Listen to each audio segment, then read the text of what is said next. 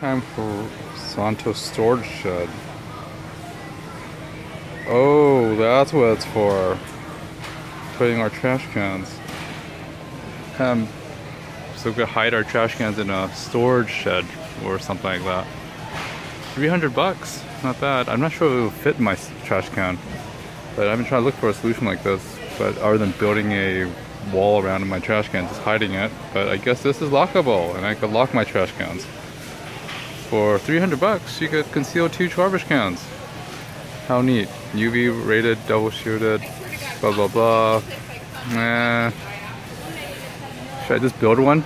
It's only 300 bucks. I could just build one of these things, or I could just buy one of these things and build a plastic one.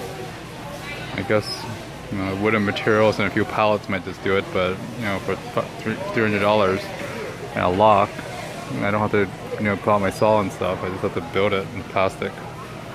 Not bad, but let me think about it.